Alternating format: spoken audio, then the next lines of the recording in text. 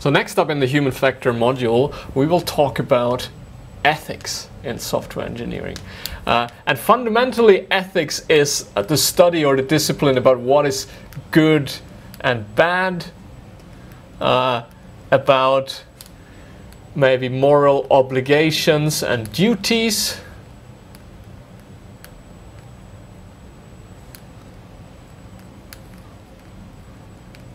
and about any kind of principles, a set of principles that apply to a certain area, for example, software engineering. Now, ethics in software engineering is really broad, and this is why I want to have it in this lecture, because in computer science, in the broader sense, the focus is very much on the products and the algorithms we build. So this is definitely an important aspect.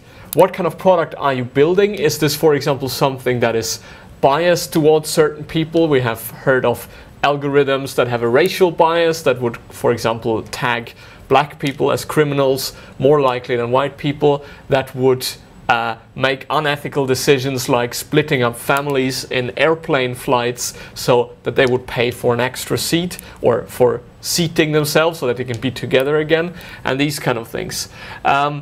But since we're talking about the practice of developing software, it's not only about what is coming out at the end, but also how we do this along the way. And that, for example, also goes into the release cycle. Are you releasing something that you know is not safe to use, that is not tested properly, where you have doubts that this might work in a certain way?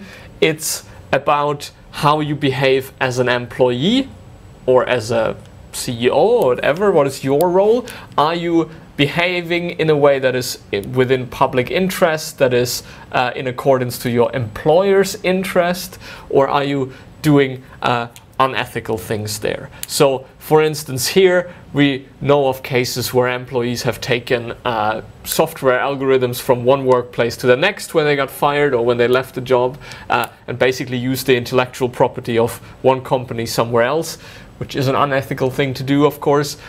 We know that, for example, in the Dieselgate scandal, where cars got rigged to show different emissions under test conditions, certain employees of the automotive vendors behaved in unethical ways by actually building this into the product or by listening to the managers that wanted them to do that. So there is a whole dimension there. And then finally, which is not talked that much about yet, but you have a certain moral obligation towards your profession if you work as a software engineer.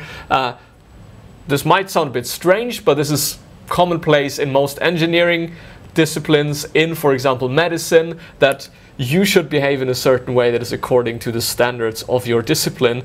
Otherwise, you cast a bad light on it. Like a doctor that does malpractice, he or she might look bad for the entire discipline, because this can, of course, lead, if a lot of people behave in an unethical way, this can lead to a general society distrust for software engineers, for example. So there are all sorts of obligations that you have and that you might want to think about. And in practice, this is what makes it tricky. The things are not always clear-cut. Often you end up in these ethical dilemmas. I, for example, talked about Dieselgate.